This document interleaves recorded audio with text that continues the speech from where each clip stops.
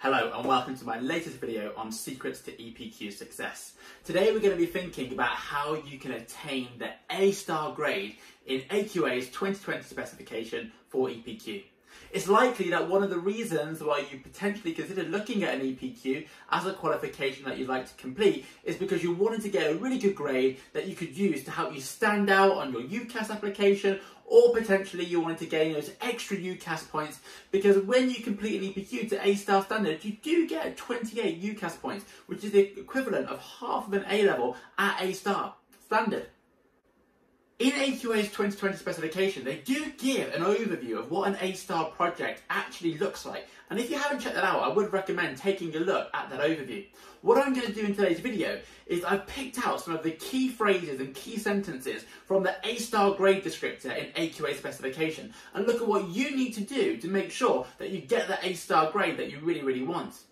The first thing that you need to do if you're going to get an A-star in the EPQ is you need to identify your project topic area. You then need to create an effective design for your EPQ product and create a really thorough plan. You're going to get a significant amount of marks in the record initial ideas for this particular element of the A-star grade descriptor. What you will need to do in your record of initial ideas in your production log is you will need to clarify to AQA and to your supervisor how you're going to create your project. You'll need to create a really extensive plan, maybe using strategies like creating deadlines, maybe creating a weekly schedule for all of your tasks, using things like an urgent and important matrix, mind mapping, research skills. All of these things are going to help to prove that you have a really good plan in place to make your EPQ a success. The other thing that you need to do is pick a really appropriate format for your EPQ product. If you're writing a report and maybe your report is science-based, you might want to think about actually designing your written report like a scientific report with evidence and data within. If you're doing a sociology or a humanities-based written report, you may pursue an essay-type report. And you will need to justify why you've selected the specific type of report if you're going to get an A-star. If you're doing an artifact, you should convey to AQA why you think your chosen type of artifact is the best way for you to address the needs of your audience. Those students with the most effective planning are the ones who demonstrate planning skills throughout. One of the common mistakes is students overload the early stages of the production log with lots of planning material and lots of planning evidence. In reality, there will always be planning evident throughout the whole EPQ process, and what you need to do is to communicate to AQA how you're planning to complete the very next stage all the way through that project process. The second thing which AQA say an A-star student needs to be able to demonstrate is high levels of organisation and the ability to work independently. What we have to remember with the EPQ is that you can't be spoon-fed your EPQ process. You can't be spoon-fed your topic area. It's up to you to go away and do all the research. It's up to you to take parts of the talk content sessions and embrace those skills into your planning and into your EPQ process. What you will need to do is show the ability to make your own decisions. This is going to get you lots of what we call AO3 marks, and that shows that you have the ability to develop and realise your project from an initial concept and initial plan into that final product which you'll be able to show off and talk about for years to come. To demonstrate really high levels of organisation, you might want to consider things like setting regular deadlines, creating things like Gantt charts, being on time for your talk content sessions and your supervisor review meetings. In addition, it's really important you provide as much evidence as possible in that production log about everything you did in your EPQ process.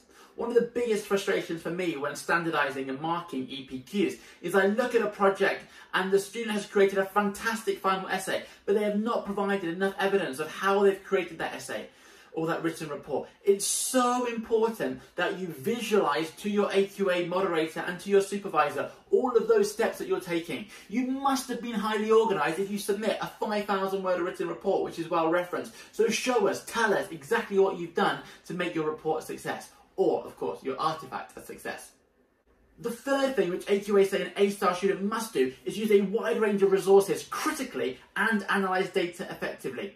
If you're just using the BBC website as your main referencing tool, that's not going to be effective. That's not going to get you to level 3.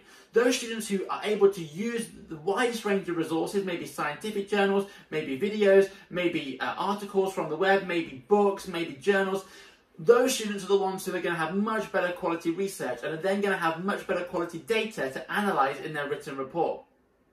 It's also really important that you consider the limitations of any resources that you use. If you do use websites, what are the issues with that website that you use? Are there any strengths to that website? Is there a reason why you actually want to include specific reference to that website? Is it internationally acclaimed? Is it written by a world leader, a world-renowned researcher in that particular field? Tell us why you're using that resource.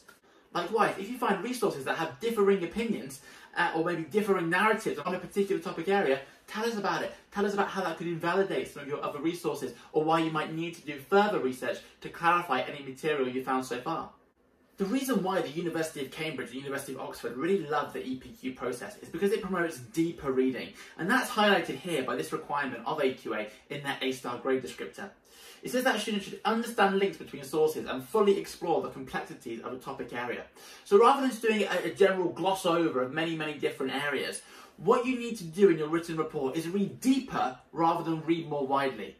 So what you need to do is actually go into the complexities of that topic area, look at any ambiguities, look at maybe some really difficult terminology, learn what that terminology means, do deeper reading to really improve your understanding of the topic area. And if it gets a little bit hard, don't just abandon it, actually demonstrate to AQA you have the willingness and the problem solving skills to actually overcome any barriers in understanding, and actually show AQA you're willing to do lots more research to improve your understanding. And as a result, the final quality of your project product will improve.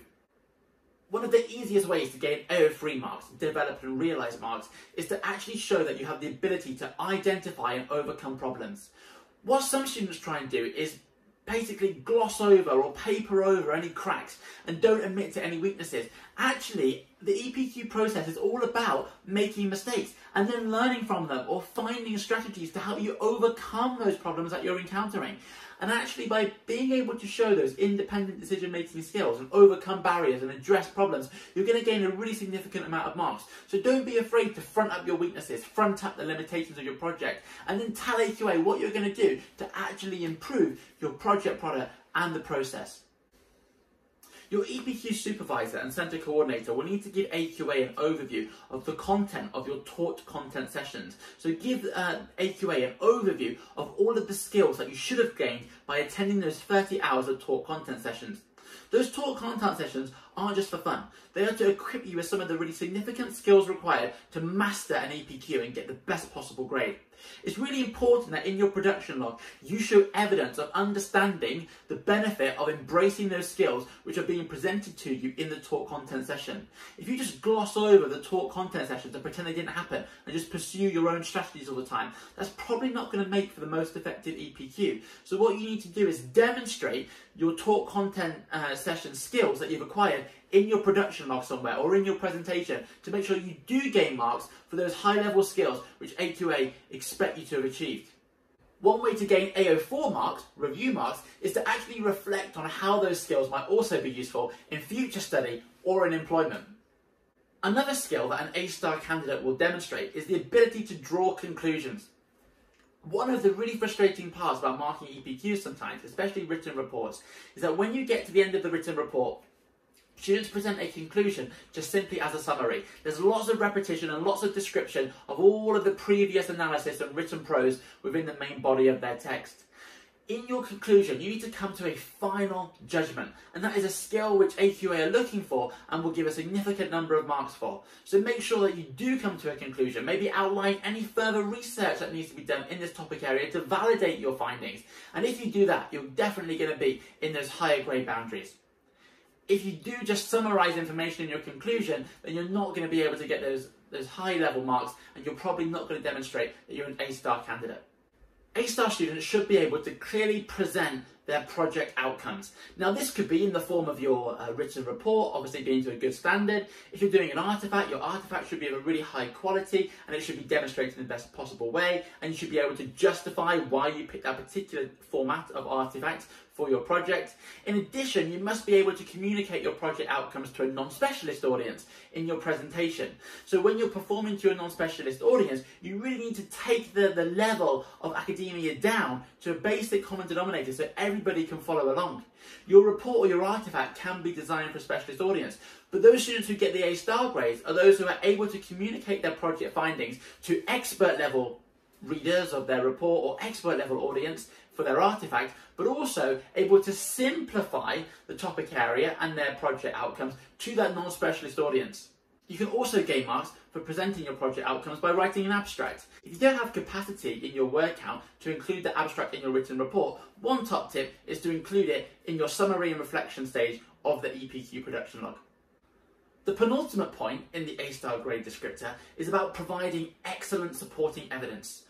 Like I said earlier in this video, sometimes I see really well written reports, but students just really don't understand how to provide evidence to demonstrate the process.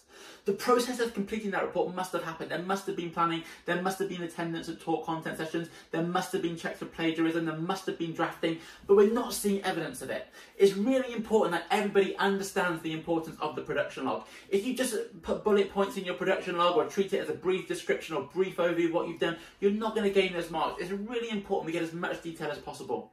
In addition, it's really beneficial for your supervisor or for the external moderator if you can include any supporting evidence within the production log. So maybe include your presentation slides in presentation record part A rather than simply stapling them to the back. If you made cue cards for your presentation, likewise, include those in presentation record part A. If you've done mind maps or Gantt charts, maybe you want to include those in your planning review or maybe in your mid-project review rather than, again, simply stapling them to the back. Try and make sure your production log is fully loaded with all the evidence of how you made each independent decision to realise the final outcome of your extended project. The extended project is considered as a super curricular activity, and universities really value it because students are able to show deep understanding. And what we mean here by deep understanding is not only that deep understanding of your project area. You should be an expert, you should be able to respond to questions on the spot at the end of your presentation, but also show a deep understanding of the process and of the skills that you've gained. So in that final summary and reflection stage of your production log, you should be able to evaluate your own learning outcomes. So you should be able to assess what you've done well and what you could do to improve if you were to retake this qualification in the future or do similar project work, maybe at undergraduate level. Like I said, if you haven't checked out the full overview of what AQA are looking for an A-star student, I would fully recommend looking out for that document within the EPQ specification. I'll include a link to the specification below so that you can scroll through and have a look at the A-star grade descriptor. There is also a grade descriptor for a grade C candidate and for a grade E candidate. What I would like to remind you is that the mark scheme for AQA's EPQ is within the specification. It's a public document. Now, when you complete an exam, you don't have access to the mark scheme. When you're completing a class test or homework, your teachers probably say, don't look at the mark scheme. There's no value in that.